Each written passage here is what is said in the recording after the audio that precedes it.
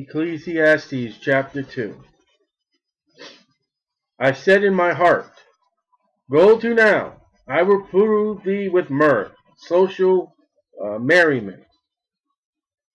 Therefore, enjoy pleasure. Behold, this is isn't it great how we open up this book right around this time of the year? Merriment, decking around the tree, eating all you can till you're fat. It's a great time that God has started us on this book at Ecclesiastes. I said to laughter. How many people were laughing? Good old time around the table. It is mad. And of mirth, the merrymaking, the socialness. What doeth it? What is the end result?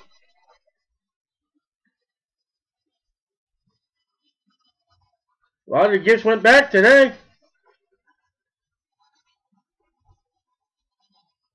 Head back to work Monday morning. What's it going to do for you? You're going to avoid the mail. Wait till you get your electric bill. Wait till you get your gas bill from the extra cooking on the stove. Remember I said yesterday in chapter 1, what if somebody called upon the Lord Jesus Christ as their Savior? Oh, that'd be glory. That's the mirth. That's the laughter. That's the greatness. That's the wonder. Yeah. Excuse me. My birth date was December 25th, and all heaven, December 25th. Yeah, that's just any other day. But thank God the angels in heaven rejoice at one sinner. But what is the laughter? It's mad. You know, people laugh at some of the grossest things. You ever hear some of these comedians and what people laugh at? You know, it's one of the hard things that human beings, one of the things is that we laugh at is at people's misery. That's mad. Somebody trips and falls and we giggle. I sought in my heart to give myself. Notice in chapter 2 verses 1 all the way down to 11. Especially when we get to verse 4 to 11. Notice the eyes, me's, the selfishness. Now remember, Solomon is writing the philosophy of God and the Word. Where philosophers take out God and the Word. So Solomon is doing philosophy in the right way. Yet you don't hear about Ecclesiastes in the college. You don't see this book in the psychiatrist's office. I sought in my heart to give myself unto wine. Ooh, a lot of people want that one. Who want wine? That's right, I haven't never heard a drunk quote that verse. Solomon sought wine. Yet, equating my heart with wisdom, and to lay hold on folly, till I might see what was the good for the sons of men, which they shall do under heaven all the days of their life. See, remember I told you, Solomon is looking at from the birth to death. The first breath of life to the last breath of death. What is it all about? And by the time you get to the near end of this chapter, you want to pull a gun out and shoot yourself. There we go. I made me great works. And they're all plural. Me, great, works. I, build it, me, houses. 1 Kings chapter 7. 2 Chronicles 8, 3 through 6. He made himself houses. I planted me vineyards. I made me gardens and orchards. And I planted trees in them of all kinds of fruits. Solomon 5:11, 6:2, in verse 11. I made me pools of water, to water therewith the wood that bringeth forth trees, the orchards and the gardens that we just read about. He had to bring his own water down.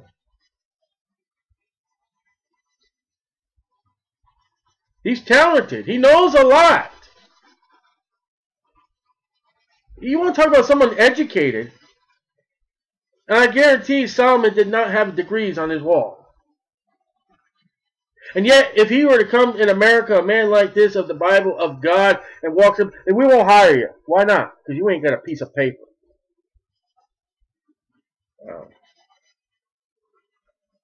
I got me servants and maidens, and had servants born in my house.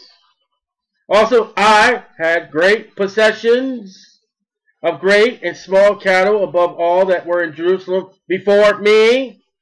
1 Chronicles 27:24. I gathered me also silver and gold, and the particular treasure of kings and of all provinces, not common only for royalty. He said he built a throne of ivory and then overlaid it with gold. He said it had 6 or 7 steps with lions on it. This guy had it all.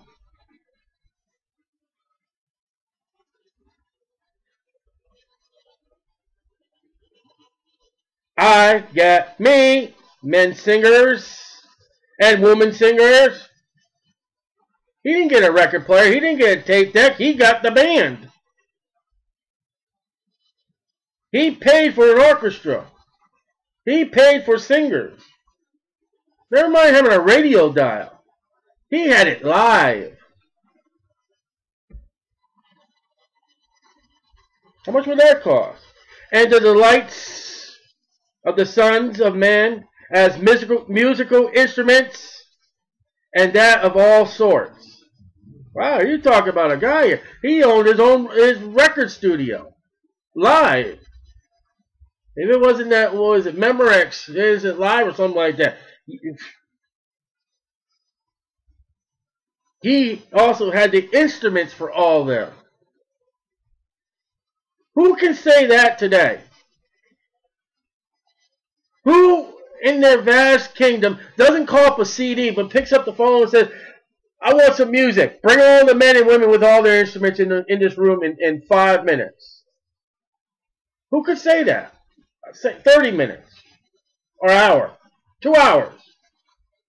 Who in this world could say that and bring everybody, man and female, and play before them? Solomon did. So I was great. Oh, look at that. It's like your athletes say, me the greatest, me number one. Number one. I'm the best. So I was great and increased more than all that were before me. David, Saul, in Jerusalem. Also my wisdom remained with me. He didn't lose his mind.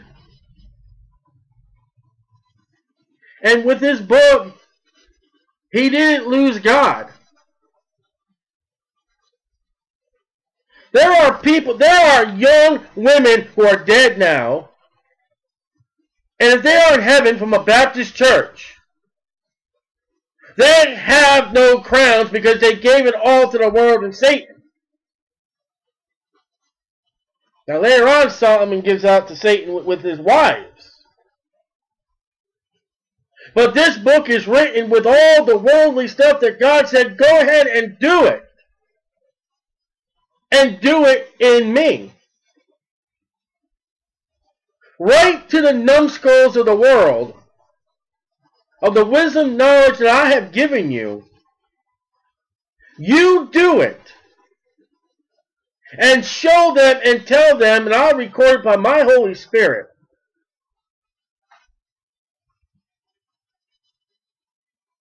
Christian, you have no business going out in the world saying, I need to live it. It's recorded in the Bible that someone has already lived it for you.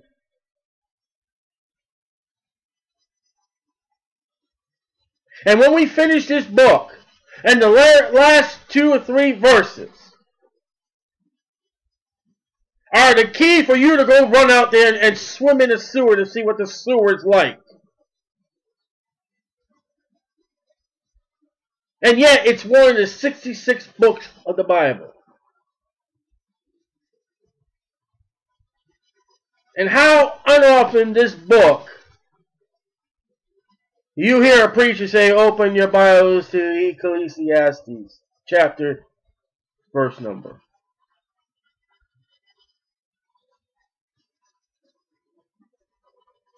And yet there is no spiritualism in this book. It is all what a man sees with his eyes from birth to the grave. His death. Not even the grave. I should stop saying it. It's the last breath of eyes that close to death. Not the grave. Death. Look at everything he got here. He got it all. Well, I don't have a car for every day of the week. I don't. Listen, if he can afford all this stuff, he can afford all the camels and asses and horses. Now, like the Bible records, he went down to Egypt to get horses in violation of the law. He had all over the land stalls built, especially for his horses. Whatever the Cadillac of horses are, he had them. He had the Arabians. He had the Egyptians. I don't know what other horses there are, but you talk about the top best horses. You talk about the Clydesdale horse. Never mind the Clydesdale horses. He also had the booze to go with it.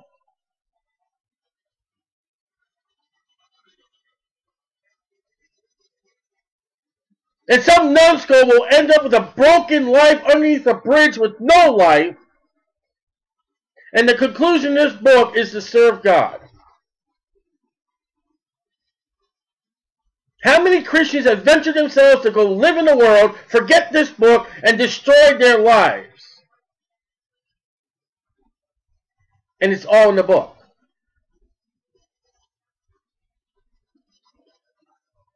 Verse 10.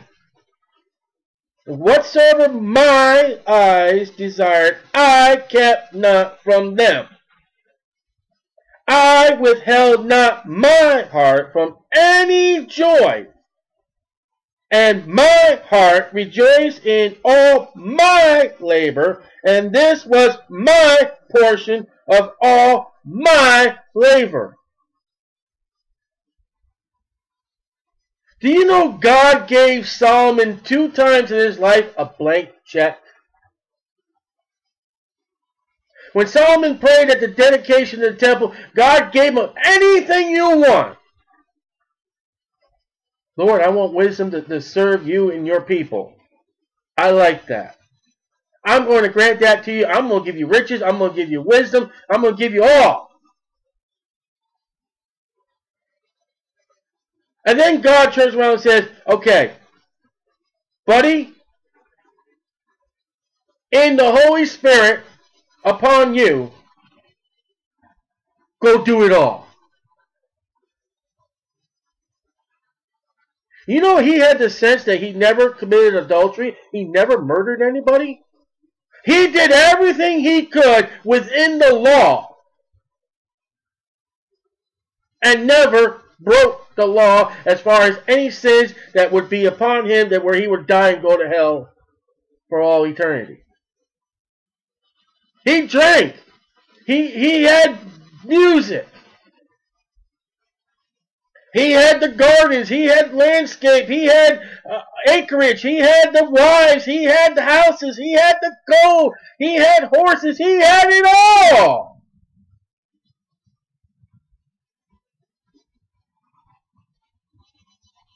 A blank check.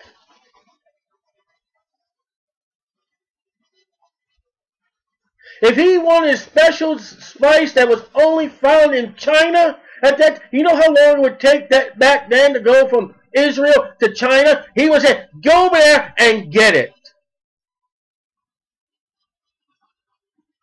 By the way, I'm interested in a couple Oriental women. Bring a couple Oriental women to be my wives while you're at it.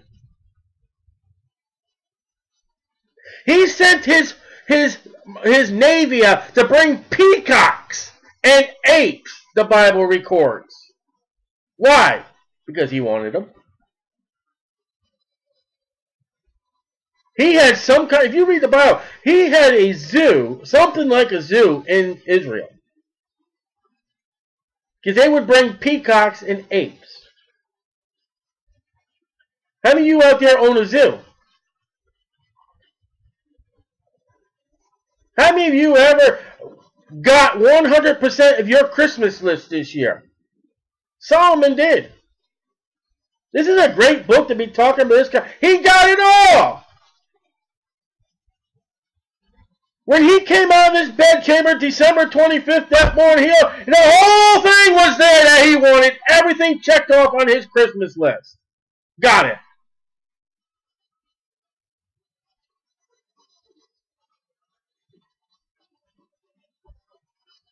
That's what he said. Verse 10, and whatsoever my eyes desired, I kept not from them. I withheld not my heart from any joy.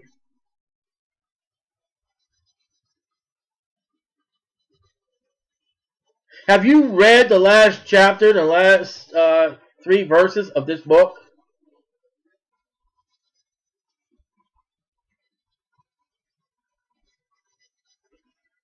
The philosophy of God.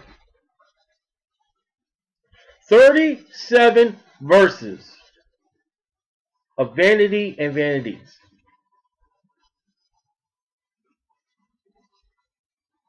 Of all that Solomon got, on December 26, 2014, what is he enjoying today?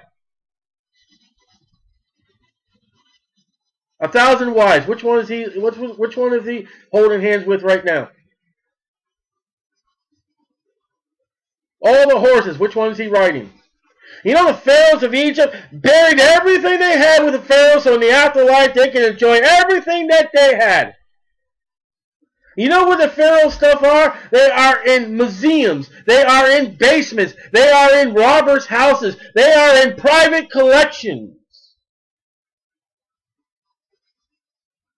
If that tells you enough that you cannot enjoy it in the afterlife, why are so many people searching and working to get it all when they're going to die? And one of the books in your Bible, the 66 books, we will read again. All is vanity.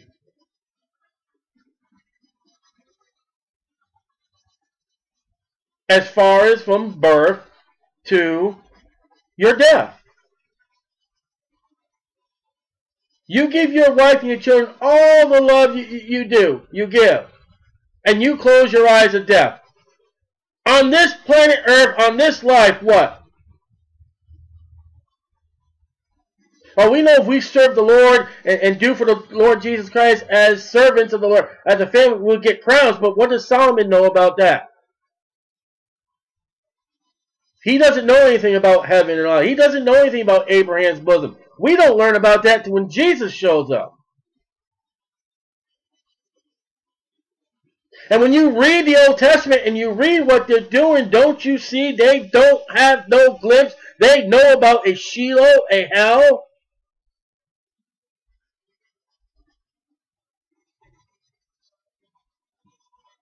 They are not guaranteed a satisfaction of knowing eternal security as we do.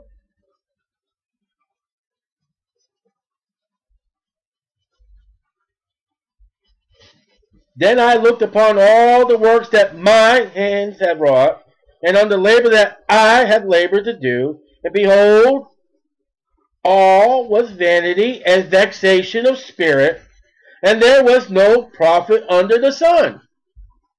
From the sun coming up to the sun going down. So what? Trees died in that orchard. Some trees never gave any fruit. All those men and women singers, not all of them sang from their heart. Some sang just for the money. Some sang because they had to.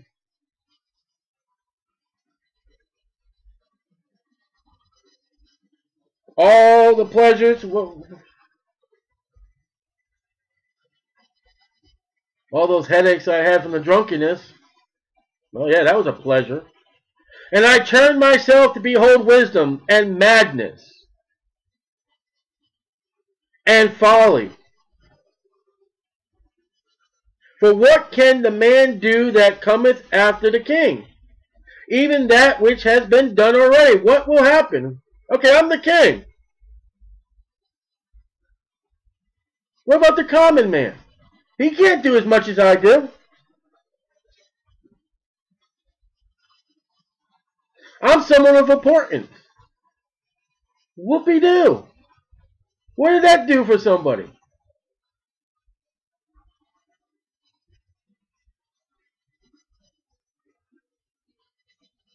Oh, so all the fun that I do, what about the person that was involved? What if he called these singers, or the singresses, or what do we call the singers, the women and the men? What if he called them 3 o'clock in the morning because he couldn't sleep? Well, now they can't sleep.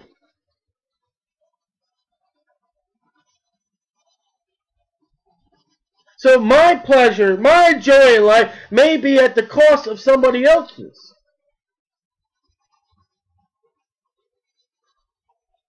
Oh, I've got all this money from my corporation, but how many people are starving or trying to survive that you're underpaying so you can have all that money and your pleasures? And are you really happy?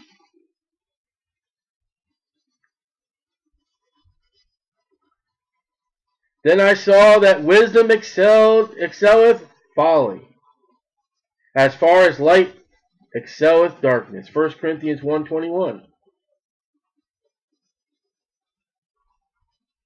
Wisdom is not the answer. So I know it all.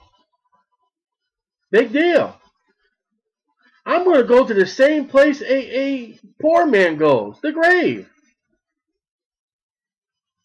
So what?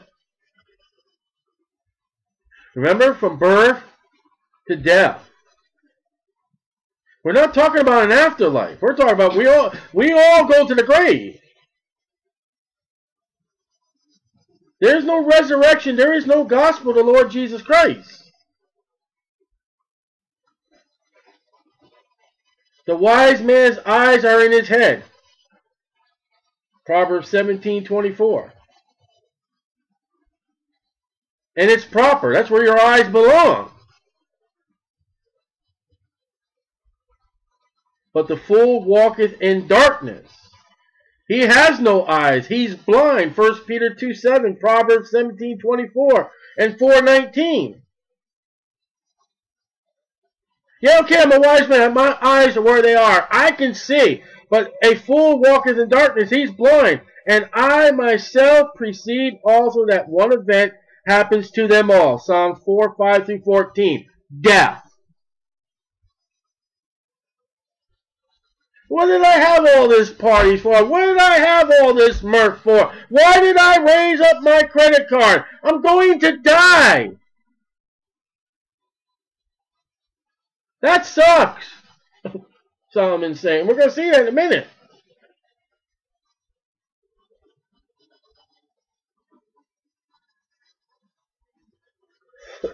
Then I said in my heart, as it happens to a fool, so it happens even to me.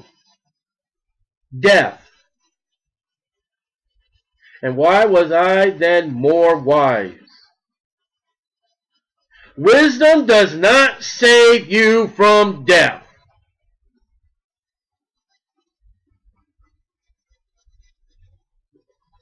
Wisdom does not give you salvation, Solomon just told you.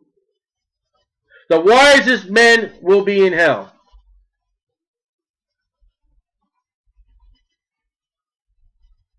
So if you think education can save you, you need to speak to Solomon.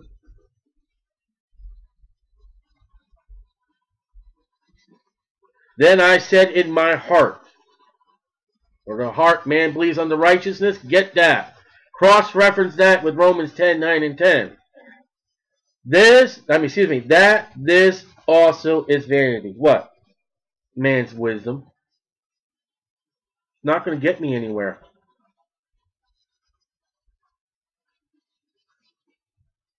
I can make it the top of the biggest corporation that Solomon had in his day. He did as the king of all Israel, the smartest king of all Israel. What? He died.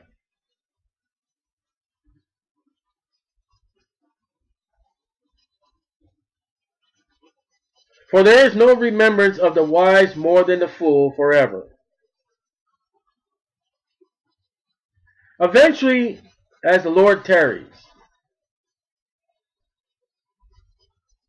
go to a cemetery and walk around, and one day even you have relatives, and find their grave, and you're going to remember grandma, grandpa, dad, mom, brother, sister, whoever. You're going to remember them. But walk from that part of the cemetery to that which is the oldest section. And realize as you're walking along there, people who are buried are not getting visited as often as they would, if not ever being visited again. And as you get to the oldest section of the cemetery, there are people who don't even know that they're buried there. Who never met them. Oh, they may have heard their names in the family Bible or family story, but they've never been met and they are forgotten.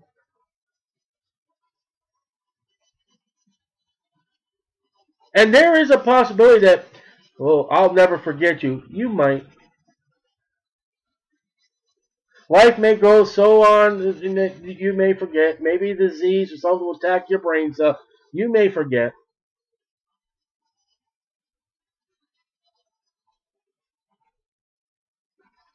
We raised George Washington up, and he was our first president. Give me the name of all the men that were with him in the boat when he crossed the Potomac River that night. Give me all their names. Who were the names of the men that worked on the noses of the presidents on Mount Rushmore? Give me those names.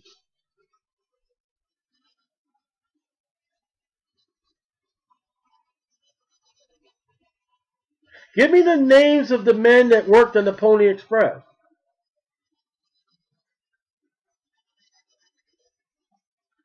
Give me the names of the Indians that met the Europeans here in Florida when the Europeans came. See? You don't know. Alright, if you can find that Indian name, oh, good. Whatever his name is. What's the name of his wife? What was the name of his children? Who was the tribe idiot? Who was the hunter that brought the food into the tribe? You see what I'm saying? People who die will be forgotten on this earth.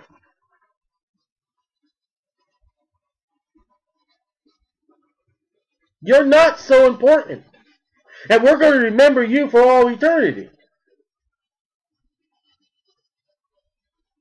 See, there are some people think, oh, when they die, no, it don't work so. Seeing that which now is in the days to come shall all be forgotten. And how dieth the wise man? As the fool. What? Heart attack? Getting hit by a camel? Stress? Natural causes? Listen, they dug up, whatever you do, Egyptian mummies, women who have had breast cancer. See, cancer is nothing new. AIDS. This is the first man. There's always been sexual diseases.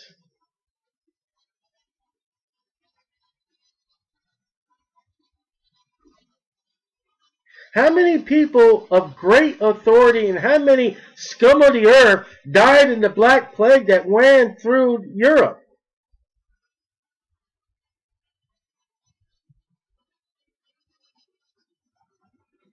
You would have a medical doctor of his time taking care of a patient, and both of them would die at the same time.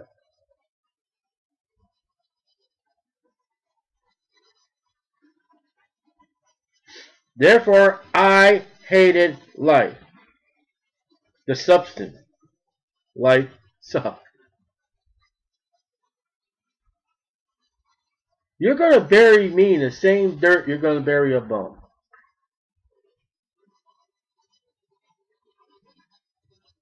That's life in general, as Solomon's writing.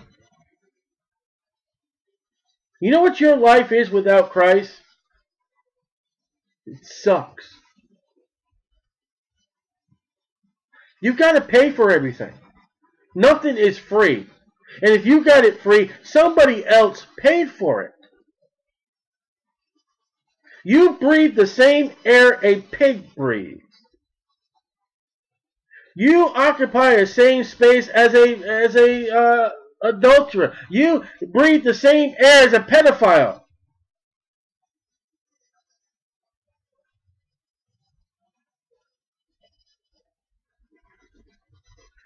You breathe the air of someone who has passed gas.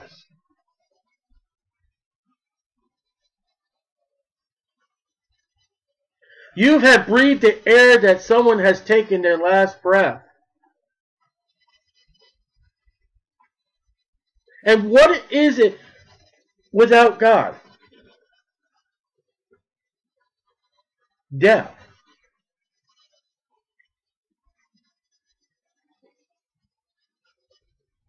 It's all vanity.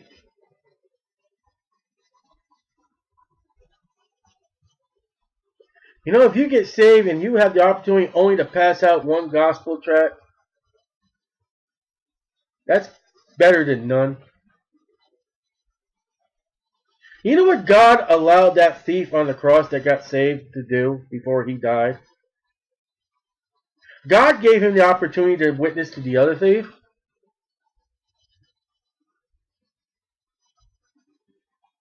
What did the other thief die for? Vanity.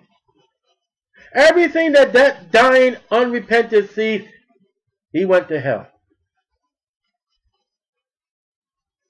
That repentant thief, man, we don't know what his condition was like in Abraham's bosom, but anticipation, here he comes.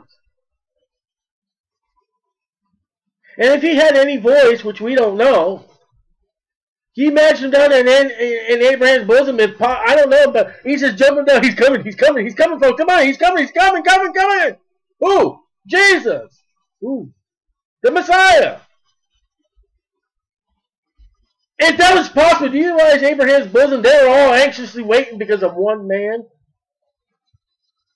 I don't know. That may not have happened. But what was life for that repentant thief? It was Jesus Christ, the hope. What was it for that dying thief? Nothing. Where did all the things that he stole and gone? Who knows?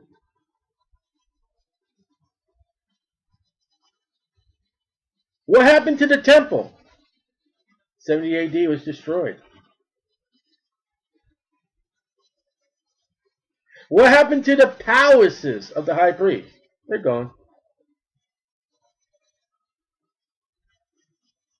You know what I mean? I hated life, because the work that was wrought under the sun is grievous unto me, for all is vanity and vexation of spirit. See, he has done nothing in chapter 2 for God. He's done it all for self. What glory did God get out of this so far? Nothing. And yet, but he's right in a philosophy without God, for God. For those who want to live without God. Try to explain that one. That's right up there with the Trinity. He's writing without God, for God, God being in him, but there's no God in chapter 2 of everything he's done. This is America, chapter 2. We've got trees, we got music, we don't give it to God. Imagine putting Christ in Christmas after all the garbage music I've heard.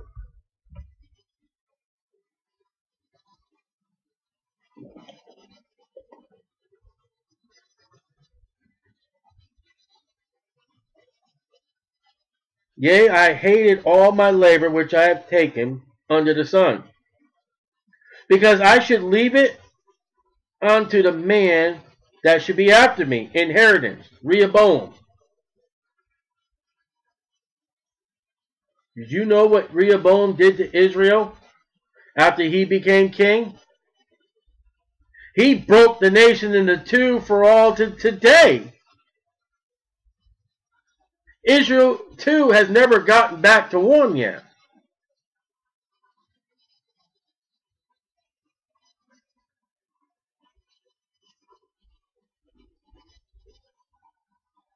And who knows whether he, any of your children that you leave inheritance to, but here would be Rehoboam, should be a wise man or a fool. He was a fool. Solomon had a little inclination about his son. Yet shall he have rule over all my labor wherein I have labored, and wherein I have showed myself wise under the sun. This is also vanity. I built this temple, I built all these houses, I built all these gardens and all these pools of water and all these trees and orchards and got all these things. And you know what? I just may leave it to a big dummy. Why?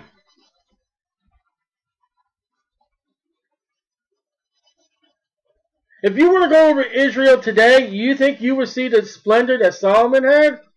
It said there was gold and silver as rocks. You wouldn't find that today. If Solomon could be reincarnated or resurrected, whatever the word, to come back to Israel, which he can't, but if he were to be transported to Israel for 5 minutes, you realize he would be in tears and agony to see what Israel, Jerusalem is like today. Can you imagine the splendor of God and looking at the dome of the rock? What would he think? Of everything that he had done under the sun and what's going on now under the sun over there today. What glory is God getting over at Jerusalem today?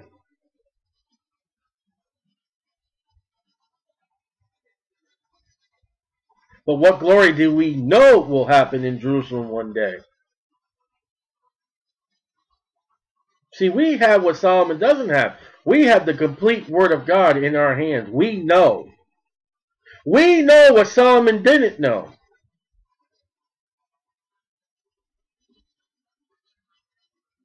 Doesn't Hebrews say they sought a city and make it, it was God and they had not attained it? We know where that's coming from.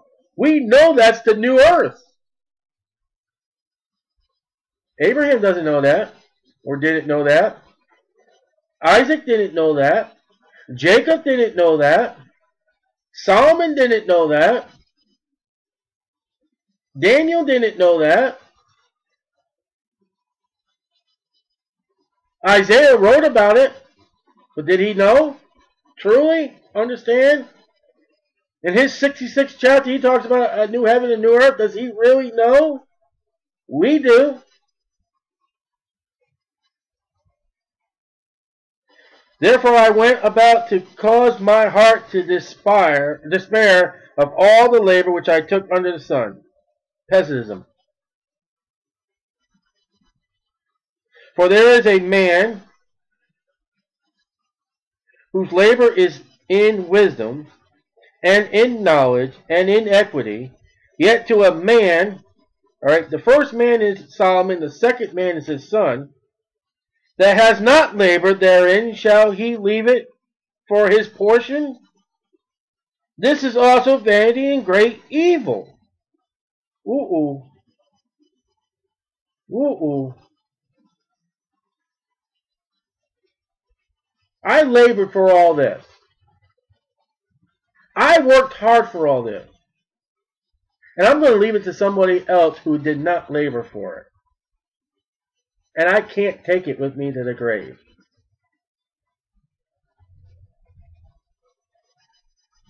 That's what he's saying. Why isn't this passage read at a funeral?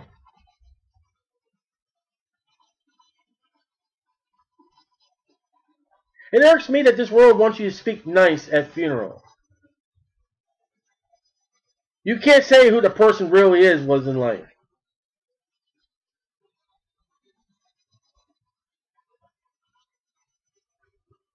I have a strong conclusion in my life that my grandma was not saved and probably in hell today. And I spoke the truth and I got the whole family mad at me. I witnessed to her and she outright rejected. Never once did she proclaim Jesus Christ as her Savior. Based upon those conclusions, I believe she's in hell. That's a Bible stated fact. Unless she is called out and believed the Lord Jesus Christ as her Savior, then she's saved. If she is not, which she is never with us, has said anything. And she may have. Before she died, she may have. I don't know. But based upon what I have witnessing with her, see, that's the truth.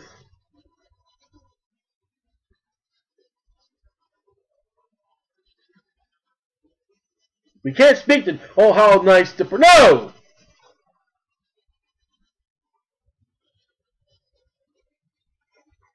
Solomon spoke the truth. I did all this work and I'm going to leave it to maybe an idiot? A fool? And judging by Rehoboam and his activity, Solomon had a good idea what that boy was like. Remember Proverbs we read? 3/4 of the book was written to his son, my son, my son, my son.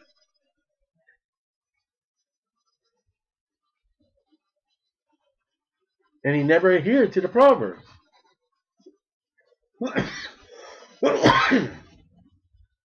For what hath man of all his labor, and of the vexation of his heart, wherein he hath labored under the sun?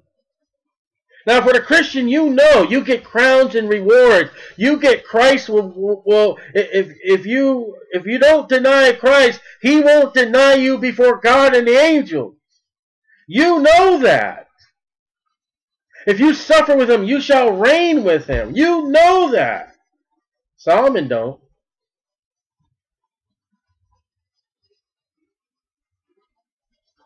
Where's all this labor Solomon's saying? What do I get from it? And then turn it over to somebody who I don't even know what's going to do. For all his days are sorrows, taken not in rest in the night. He's not sleeping. This is also vanity. Fatalism. Epicureanism. There is nothing better for a man. Now, be careful. Don't you just go run to the Bible and take a verse. You haven't finished the book. You didn't read the last chapter. You didn't read the last 3 verses. You don't understand that Solomon's writing as a worldly view before you go on with this verse and make a doctrine. Now let's finish it. That he should eat and drink. And that he should make his soul enjoy good of his labor. Don't you go run into that verse. This also I saw that it was from the hand of God. See? God will make me eat, drink, and be merry. Yeah. But what is the conclusion? That's what we haven't got to yet. That's 10 more chapters. Do you know that all men, saved or lost, will stand before God and have to give an account of what you've done? Do you know that? Deuteronomy 14:26, James 1:17. Egotism. For who can eat, or who else can hasten hereunto more than I? Pragmatism. Pragmatism.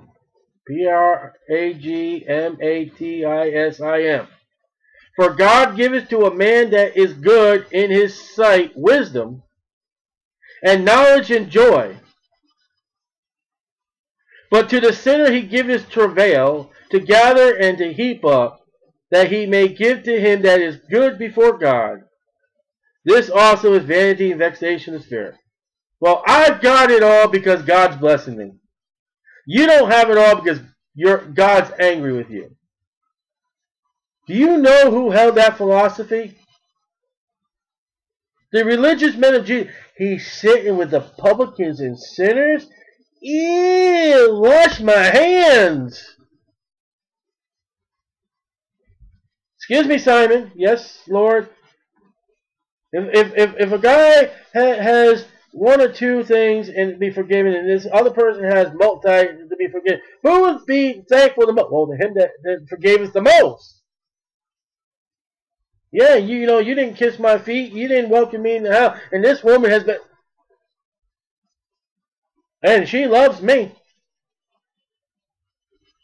You just may be having me in the house for first status symbol. I don't know. You see how people will run to places in the Bible and grab a verse and put it on a sampler and put a frame on it and put it on. Hey, I can do all things through Christ which strengthens me. And you don't even know what the context of that verse is.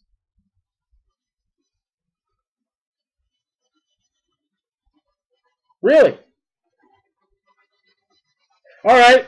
I can do all things through Christ which strengthens me. Let's go on the Oakland, California bridge over there. I can fly as I jump off this bridge. Well, wait a minute. No, that's you. No. I can do all things through Christ which strengthens me. And what is your life? My life was eat, drink, and be merry. It's in the Bible, God. Ha ha. Yeah, let's take the context.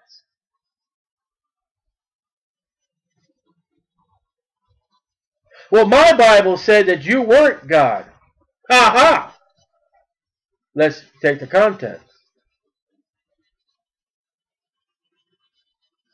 Well, God, you saved a man by telling him not to eat certain things. Ha ha. Let's take in context. See, you know what the danger of taking a verse out of the Bible and starting a religion or basing whatever you believe upon that? Damnation. Condemnation. A great rebuke by God. And Proverbs chapter 30, and you be found a liar. See, you can't take this verse and let's eat and drink. Well, Solomon, look at that. He asked for wine. I want wine. You haven't finished the book. Judge not, lest you be judged. You didn't finish.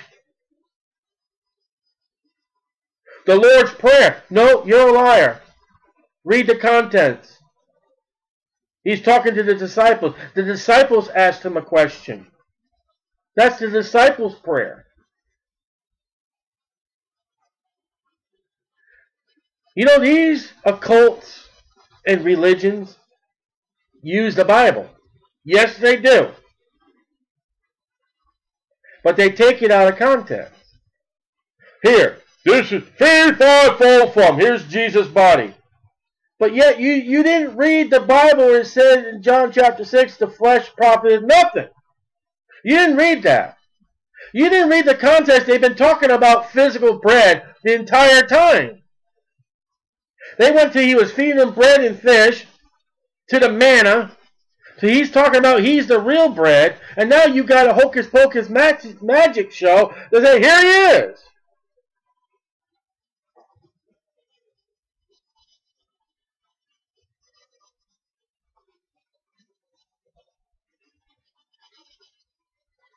And the main subject of this book, it is all is vanity as far as you look at life itself from being born to your last breath. Inheritance. Making all you can for life, and you do it without God. When you live life without God, it's vanity. That is the subject of the book. Now, the philosophy that Solomon is using is he's writing of God as a man who's going for the gusto without God. See, he didn't pray for his son, the man of the eccl2. He's not praying for his son. Now, I'm not saying Solomon didn't pray for his son. I'm saying the man of this book didn't pray for his son for wisdom that God has passed on to him. And one day, as a father, I'm going to die, and I don't know, who am I going to hand this stuff over to? What is this person? See, I've been so interested in getting life. I've been so interested in going for the gusto and going for the wine, going for everything. I didn't train my child up. That's what it's saying. Solomon says you did it without God. What is going to be the outcome? A godless life. Now, I do not recommend music, worldly music. But there is a ballad that you can find, The Cat's in the Cradle. You get the words to that, and you read the words of a father who was too busy to raise his child. Had nothing to do with his child because he's earning a living too much. And that boy grows up and doesn't have time for his father and doesn't have time for his own child based upon what the father taught him. And that's what you see as we're studying this book. We're moving without God. And the whole time you're in neutral. And you don't go nowhere. And if you're a Christian, and you do that, you will get no rewards in heaven. You'll get no inheritance with the Lord Jesus Christ. You'll be in heaven, you'll be in New Jerusalem, without the joy. If you are a lost man, your life will end up eternity in the lake of fire. Because you have not believed on the name that God has proclaimed, whereby all men must be saved. John writes, love not the world. Here's a man that loves the world and going after it. And he doesn't even know what his children are going to do. And in the conclusion he comes again, all is vanity.